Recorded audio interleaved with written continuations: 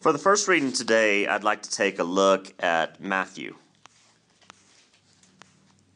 Matthew in the 18th chapter, beginning reading verse 3.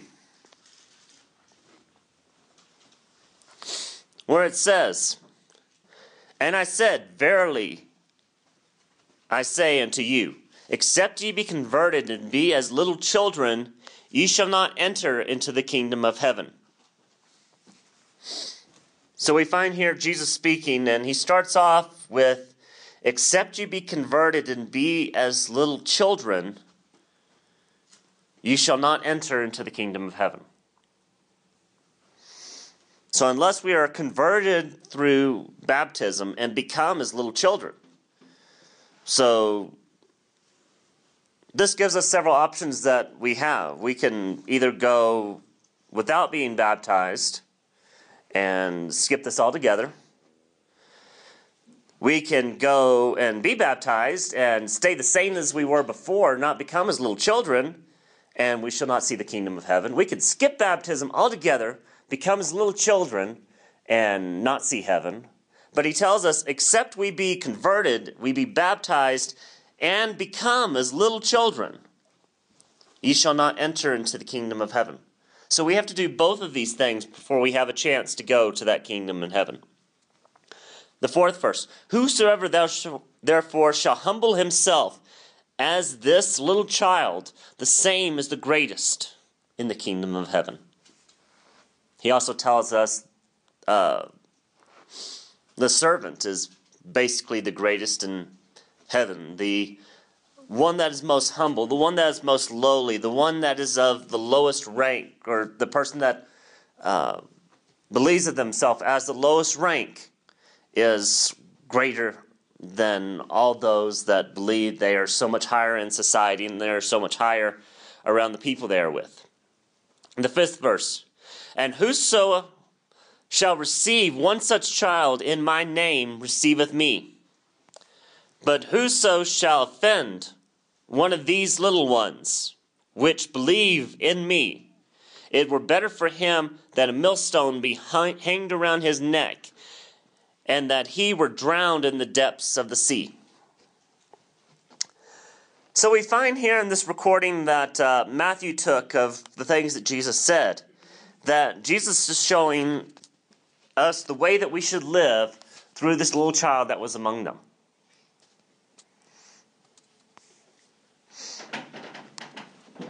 What's the main differences between a little child and a grown person? I mean, grown people have been around, they've seen things, they've learned things. They've become confident in the knowledge of the things that they have seen, the things that they know, and the things they believe they know, which they don't really know. Whereas a child is not really confident. A child is more questioning, trying to figure out things. They accept that they're of lowly stature because that's the way they started. They don't know any other way. I mean, when you're a child, you're born to your parents and you depend on your parents for absolutely everything. You depend on the people around you for absolutely everything. You don't become rich and powerful depending on other people to do things. But you do become a great servant. You do become the type of person that Christ would have us to be. Because even though we are grown and we have experienced things and we have learned things and we become confident in some things, confidence in some things that we shouldn't be confident in because we don't really know, we still have this depending nature. We still depend on God to give us the things that we need. And I believe that's exactly the way that Christ is trying to put this to us. I mean, we can read in Matthew the 23rd chapter, and beginning in the 5th verse, where it says, "But all their works they do for to be seen of men. They make broad their phylacteries and enlarge their borders of their garments, and love the uppermost rooms of feast, and the chief seats in the synagogues,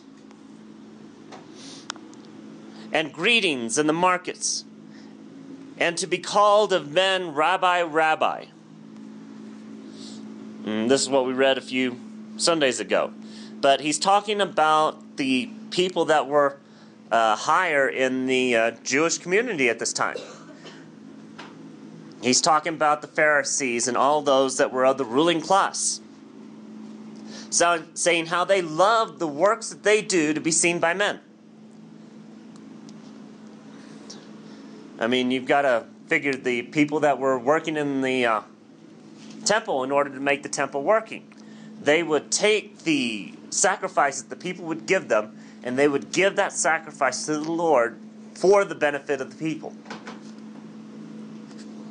A man doing that can easily get to view that he's more important than anyone else, because they're passing things on to him for him to do to somebody else that they can't do that for. Because at this time, it was the priests that were the ones that were able to do the sacrifices, and of those class that were able to give the sacrifices on behalf of the people. Saying how they loved the uppermost rooms of feast and the chief seats in the synagogues. They love in the synagogues to sit in the important places, the places where everybody can see you. And the greetings in the marketplace, to be called Rabbi, Rabbi, or Teacher, Teacher. The 8th verse. But be not ye called Rabbi, for one is your master, even Christ, and all ye are brethren. And call no man your father on earth, for one is your Father which is in heaven. Neither be ye called master, for one is your master, even Christ. But he that is the greatest among you shall be your servant. Christ is telling us, don't call people Rabbi, Rabbi. Don't call them master. Don't call them father. Because we have one that fulfills all those positions above us. And that is God. God is our teacher. God is our master. God is the one who created us. Created all the little cells that came together to build into what we see today. And without God doing all that, we are absolutely nothing. And he goes on here in the 11th verse, but he that is the greatest among you shall be your servant. Continuing in the 12th verse. And whosoever shall exalt himself shall be abased, and he that shall humble himself shall be exalted. But woe unto you, scribes and Pharisees, hypocrites! For ye shut up the kingdom of heaven against men. For ye neither go in yourselves, neither suffer ye them that are entering to go in. So Christ is telling us how we should be. We've already got our master. We've already got our teacher. We've already got our Father, which is God. So he says that the greatest among us shall be our servant. What kind of life did Jesus come down in this world to live? He could have been given to some ruler. I mean, we saw it with Moses. Moses was born into a lowly position. He was moved into a higher position to the Pharaoh's family, and he was raised as one of the Pharaoh's grandkids. Whereas Jesus didn't have any of that. Jesus was born to a lowly woman. The man on this earth that took care of him was a carpenter. A carpenter was not the lowest level of people, because the carpenter had to have a lot of skill, had to have a lot of ability in order to do the works that he did. I mean, if anyone was lower than a carpenter, it would have to be a fisherman. And where did Jesus go to get his other people? So he was born to this woman, was raised with this family, learning how to do carpentry and how to do the work that that family did. And what else did he do? He taught people. He washed feet. He prayed for people. He helped heal people. He didn't take charge of everybody. He would walk around and tell them things that they need to know and show them miracles, which caused people to follow him. I mean, if there was one man who was walking around right among us today and then somebody was sick, all they had to do is just touch that person would be healed. That person was walking away. Why would we stay here and just sit with our jobs? Why not go with that person that can make everything that's hurting us go away? I mean, in this time, there's food around, but food wasn't the easiest thing to get. It's not like we have today where instead of going out and fishing, we have farms where they actually grow fish and containers and holes in the ground so they could pull the fish out and have the fish cut up so we can eat them. It was a lot harder back then. You had to go into the lakes. You had to go into the Mediterranean Sea, and you had to find where the schools of fish were so you could throw your nets out and try to grab them.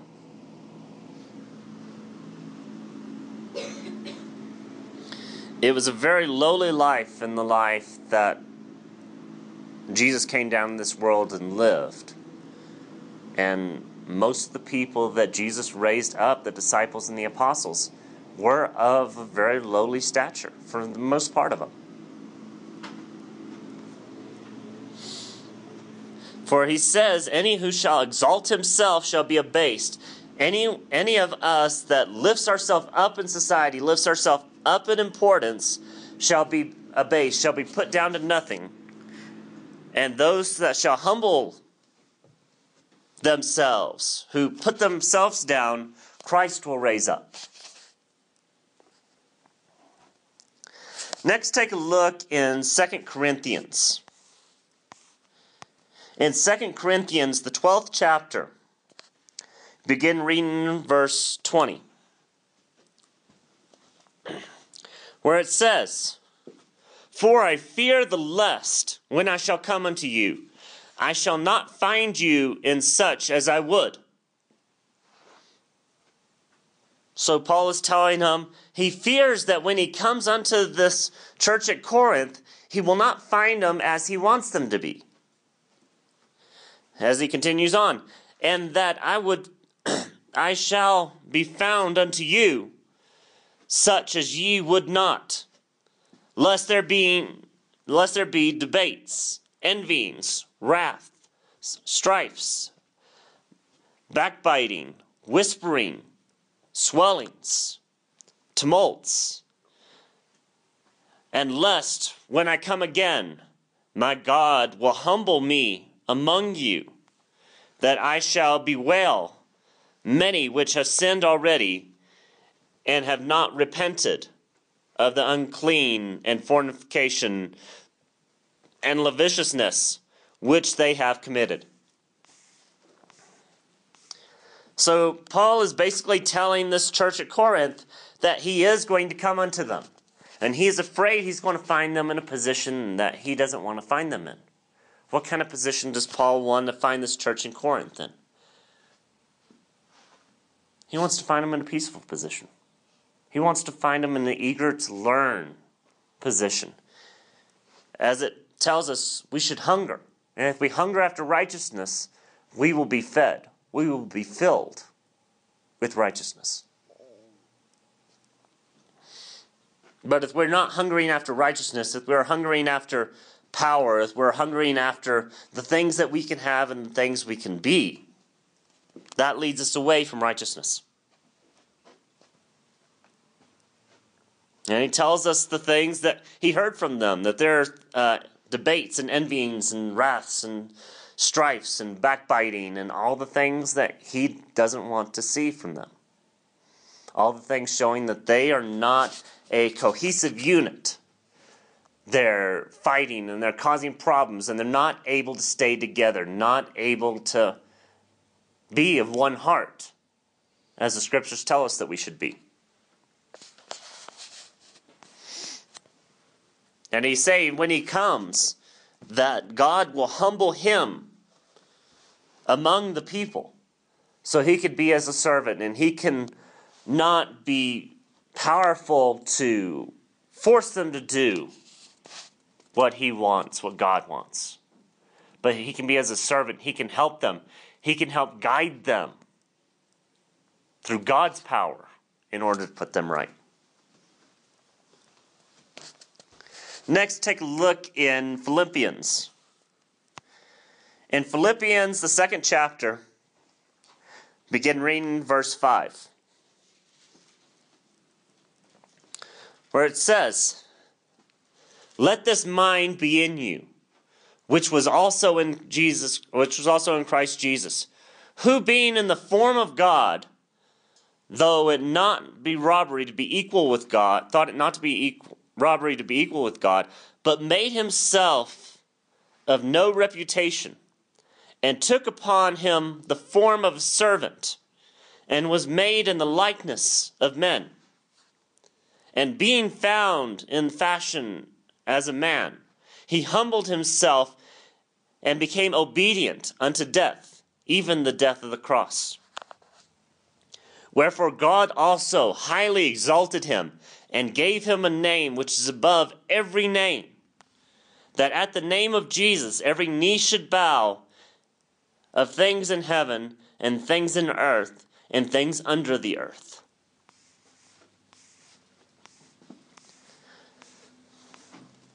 So in this letter to the Philippians, brethren,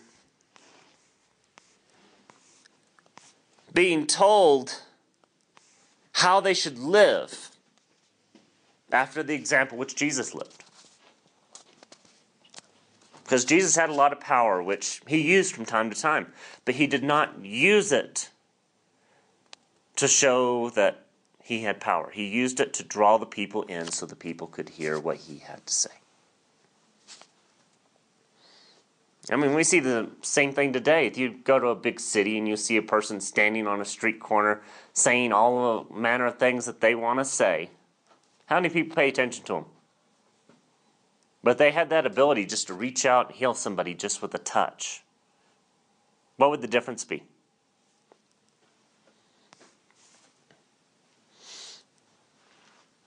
But Jesus made himself of no reputation, took the form of a servant, looking just as men do, being obedient.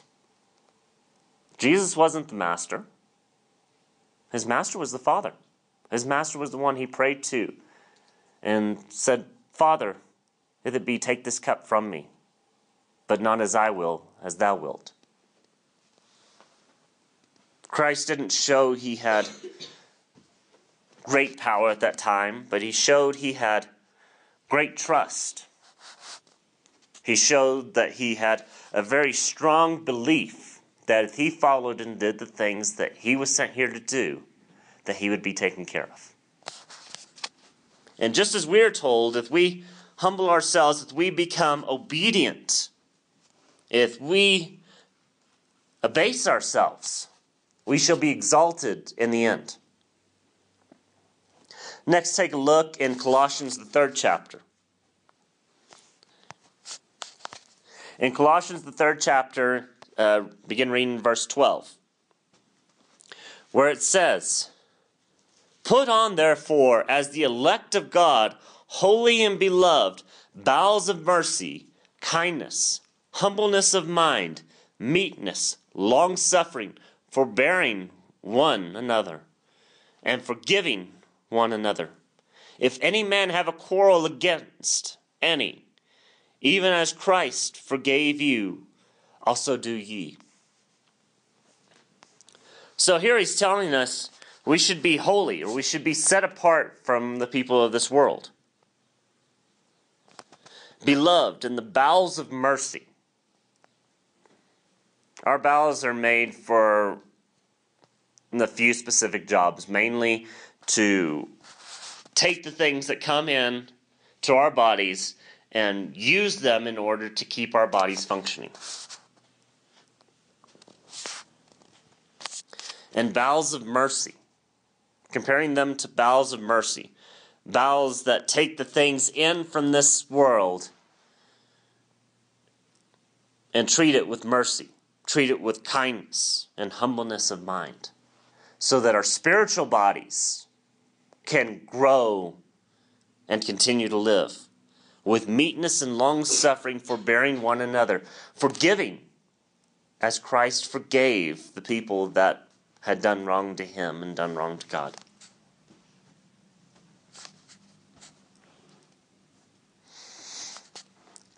Next, take a look at James, the 4th chapter, where he tells us how we should not be. In James, the 4th chapter, beginning in the 4th verse, where he says, "Ye adulterers and adulteresses, know ye not that the friendship of the world is enmity of God? Whosoever therefore shall be a friend of the world is the enemy of God." So he makes it straight and plain to us. Those who are a friend to the things of this life are an enemy to God. Which is why we should be holy. We should be separate from the things of this world and follow after the things of God while living in this world as Christ showed us. The 5th verse, "Do ye think that the Scripture saith in vain, the Spirit that dwelleth in us lust to envy? But he giveth more grace. Wherefore he said, God resisteth the proud, but giveth grace unto the humble. Submit yourselves, therefore, to God. Resist the devil, and he will flee from you. Draw nigh unto God, and he will draw nigh unto you. Cleanse your hands, ye sinners, and purify your hearts, ye double-minded. Be afflicted, and mourn, and weep. Let your laughter be turned into mourning, and your joy to heaviness. Humble yourselves in the sight of the Lord, and he shall lift you up." So we're told, beginning in this reading, how we are not to be. We're not to be a friend of the world. We're not to follow after the things of this world. But we are to be holy. We're to be separate from this world, living in this world. As the scriptures say, that those who abase themselves, those who put themselves lower in the levels of importance in this world, God will exalt. That's the way he clearly puts it. So those of us who are living in this world but not living after the things of this world, who submit ourselves to God, trusting that he will take care of us, resisting the devil, and the devil will flee from us. That's exactly how it says it in the 7th verse. We're living in this world, we can spiritually draw closer to God, and he will draw closer to us. Cleansing our hands and cleansing our bodies of all the sins, all the impurities, all the problems of this world. Cleansing it from our bodies and getting rid of it from our bodies. And God will draw nigh unto us. As Christ lived on this world as a person, he lived blameless. He lived sinless. And in the end, blame was put onto him for things that he didn't do wrong.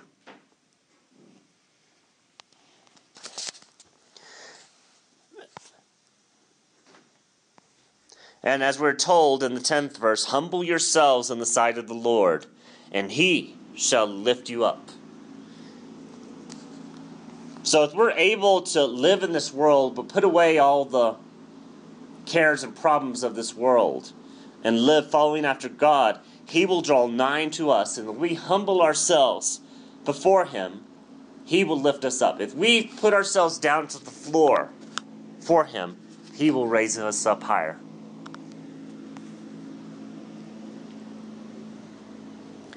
And then take a look in 1 Peter, the 5th chapter. Begin reading verse 5. Here where you have the Peter who had been around for a long time trying to help the church that he had seen, he had helped build. But even as Paul and everyone else who helped build the church, in places they can see there are problems, just as today. Anyone who goes around and builds the church and to make it stronger, whenever they go away, whenever they move on to another section, there are going to be people that turn back the other way. And in 1 Peter, the 5th chapter, beginning verse 5, says, "Likewise, ye younger, submit yourselves unto the elder. Yea, all of you be subject one to another, and to be clothed with humility. For God resisteth the proud, and giveth grace unto the humble." So he tells us the younger should submit themselves to the elders, or the people who have not learned, have not grown in the spiritual knowledge, would submit themselves to the people who have more experience, have grown, have become stronger in spiritual knowledge and doing the things after the way God has said. Just as the churches are to be led by the group of elders that are in the church, the group of people that have learned and have grown and have experienced and are able to teach the younger people how they should do things, those are the ones that the younger should submit themselves to. As it says, being clothed with humility, for God resisteth the proud. God doesn't take after the proud people. As it says, those who lift themselves up, God will abase. And those that abase themselves, God will lift up. As it continues on in the 6th verse, "Humble yourselves therefore under the mighty hand of God, that he may exalt you in due time, casting all your care upon him, for he careth for you. Be sober, be vigilant, because your adversary the devil, as a roaring lion, walketh about, seeking whom he may devour." So we're told to humble ourselves before God and put all our cares onto God. Let God take care of all our cares, because he can deal with it a lot better than we can. We're told to be sober, to be vigilant, to be not being a drunkard, but being clear-minded, able to see what's going on and being vigilant, able to take a look at the small details, because as it says, the devil's in the details. You can do something that is good, but if you put evil into doing something that is good, it's not as good as it was before. We've torn it down. But being vigilant of all the little things that we need to do, all the little parts that need to be right, so we may be humble among God and not lifting ourselves up. And he will protect us from the devil, which is, as it says, is a roaring lion walking about trying to figure who he can devour.